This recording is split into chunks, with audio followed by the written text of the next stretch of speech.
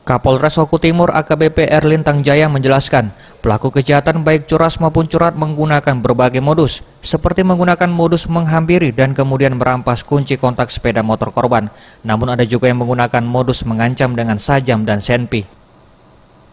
Kedelapan tersangka yang berhasil ditangkap yaitu Budi Santoso 22 tahun, warga desa Banban Rejo, Kecamatan 2, Hengki Bambang 38 tahun, Henrian 29 tahun, Agus Saputra 20 tahun, di mana ketiganya warga desa Kurungan Nyawa, Kecamatan Buai Madang.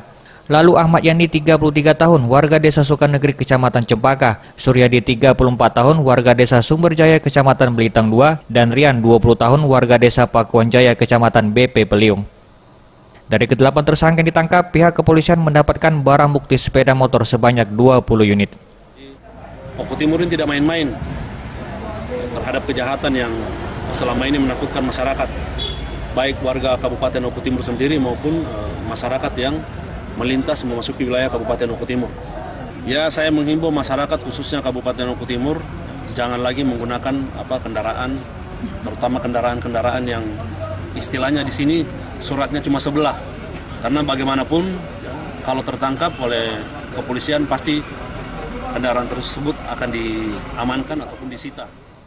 Tim Liputan Sriwijaya TV.